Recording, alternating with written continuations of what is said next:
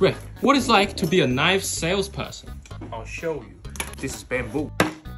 No problem. And we're gonna cut this sweet potato. Not a problem. Your granny's diaper. And cut them right away. Wouldn't be a problem. Over here, please. Like, we live in Texas. It's hot over here. Everybody needs to drink water.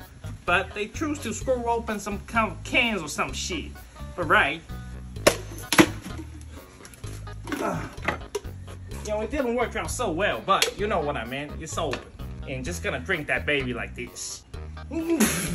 Oh, that's how you go through a summer with our brand new Rule 9.